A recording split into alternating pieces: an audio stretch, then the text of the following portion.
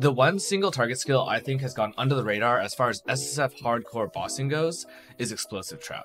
I think this thing has a higher DPS ceiling than Seismic Trap, although a much more variable and low DPS floor. It's something I'm really thinking about running in the upcoming boss event, and it has a really unique progression pattern as far as gear goes in SSF. The key mechanics that I think make Explosive Trap better include alternate ailments through a Secrets of Suffering Scepter, the use of Bear Trap, which only scales hit-based traps, Herald of Ash scaling for both spell damage and fist to fire damage, and the Saboteur node Explosive Experts combined with Skitterbots and Infernal Legion. When you compare this thing to the solo self-found hardcore versions of Poison Seismic Trap, there's a couple of key benefits. Firstly, you get more gem flexibility because you don't need to run a second 4-link for your Exsanguinate for clear.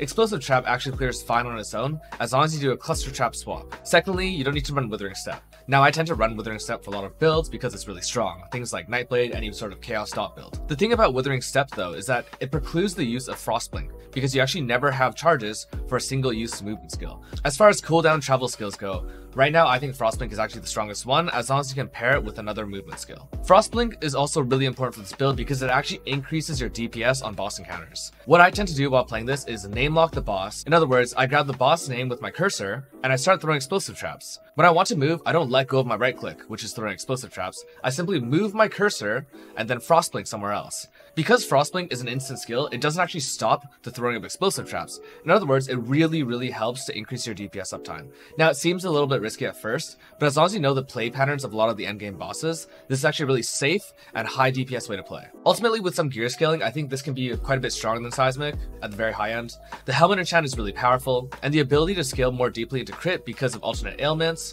grabbing things like a Circle of Anguish for more Herald of Ash scaling, possibly getting Meryleen's Fallacy if this drops, which gives you a ton of spell crit multi, at the cost of losing crit chance, which will be capped anyway if you get enough brittle chance, the option to scale both levels to Fizz and Fire Gems for more flexibility, and just generally being able to use a really big pre-stack, give Explosive Trap, in my mind, a really achievable ceiling, especially if this race drags on for a little longer. We still don't know how hard the new bosses are going to be, and that's really going to determine what are the best builds. But this, unironically, is a candidate to be one of them.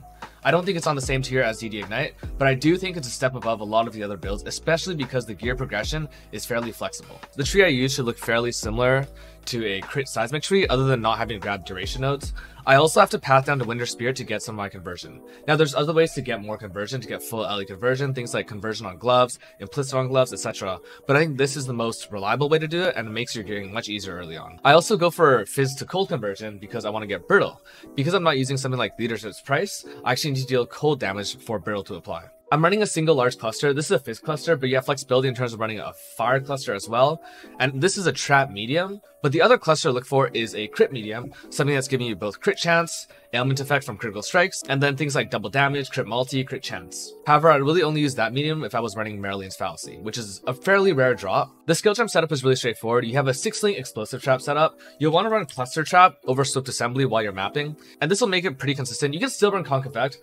Personally, I'd probably go NKOE as well, just to give you a really good mapping experience. Your single target is always fine to kill T16 bosses. In fact, even killing Guardians is fairly easy on like day 1 to day 2 gear in hardcore with cluster traps. I always run the Holy Trinity of Auras, Determination, Grace, Defiance banner, and then I run a Casting Damage Taken Molten Shell, Increase Duration, and Life Tap. Everything on this build is life tapped except for a single skill, whether that's Wave Conviction or Frostblink, and this lets me get Arcane Surge. My Wave Conviction is here, and I'm running it with an Assassin's Mark, which is really a big booster of damage. You can see that gives me something like 24% damage, and if I wasn't crit capped, it'd be giving me even more. Herald of Ash is the most insane thing.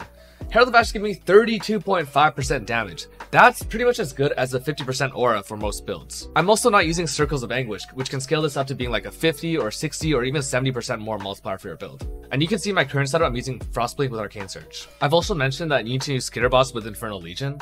Now, some people like to run this with Unbound Ailments, but I don't think it's possible even with socket flexibility and reservation. As it currently stands, it's possible for me to take a bit more reservation and drop something like Ashes of the Stars and still run all of my auras. But that Infernal Legion is really important because it gives you 40% crit multi, which you can't get otherwise. Because I'm a Secrets of Suffering build, I can't ignite things, so I need another source of burning damage, and this is from Infernal Legion. There's really only one deterministic thing you need to go for on this, and that's this Alternating Scepter. It will give you the ability to apply alternate ailments, which includes Scorch, a minus resistance modifier, Sap, a generic damage reduction multiplier, and Brittle, which is a base crit ailment. All of these are really, really strong. And this comes from heisting, and yes, you will need to heist to get this. But with the new Atlas tree and the fairly common drop rate of the Scepter, it's not that hard to do. Additionally, you do need to heist in some sort of race SSF setting because you'll need things like oils, you'll need things like cluster jewels for this build, you also need catalysts. I think going for the Scepter adds something like 2 to 3 hours to your total gear progression. But you're also getting other things at the same time, so I don't think it's that bad. On this build, I opt for an offensive shield as opposed to a defensive one. Now, you can go for something like suppression, life on an evasion base, but I think it's much more effective to get a ton of damage on this. The shield that I'm using here is 16% damage, but you could also go for things like spell crit, again if you're running Marilyn's Fallacy, double damage, Fire's Chaos. There's other mods that are really good and really offensive. I use an Essence of Loathing to craft the helmet to get more reservation. Otherwise, it's just life suppression, and that will follow for most of the gear. The body armor wants Gravitas mod, and the gloves do want at least one source of conversion, whether this is crafted or on an implicit. You can also look for something like Unnerve on hit for your implicit. It's something like 8% more damage for this build. Boots are totally flexible, although you really want to run lab. You either want to look for the increased crit chance if you haven't crit recently, or the damage penetrates if you haven't killed recently. Both of these work really well with traps, because as long as you're playing a hit-based trap, it won't count as you having killed recently. It'll be your traps that have killed things recently. Ashes of the Stars can be replaced with any other amulet. You could look for a +1 fire, +1 fizz amulet. You look for Multion amulet. You could look for Marilyn's Fallacy, which is a huge DPS increase. Or you could even go for Omniscience and change your entire build. It really depends, and this is a really flexible build. Depending on what I get in this race, I'll want to change things around. Both my rings are flexible, but I do think you want to go for mini endurance charges. After dying to so much physical damage during the gauntlet, I really value physical mitigation right now, and frankly this helps out with resistances a little bit as well. Your belt looks for trap throwing speed, and there's a lot of flexibility here as well. The flasks are pretty straightforward, and I've already gone through the cluster jewels. But you can see that other than the one scepter, which you can pretty much deterministically get after a couple of hours of heisting, everything else is fairly flexible gear. It's really generic SSF hardcore gearing. One thing to note is that because explosive trap has many small hits, my average hit is 100k in this POV, which isn't tiny, but it's not actually huge for endgame bosses. Your alt ailments aren't actually that strong. I was averaging between 4 to 6% brittle depending on the type of endgame boss, which is still fine to crit count me with this current setup. But if you have less crit chance, you will want to have some sort of ailment scaling, whether that's from cluster jewels or from the tree itself.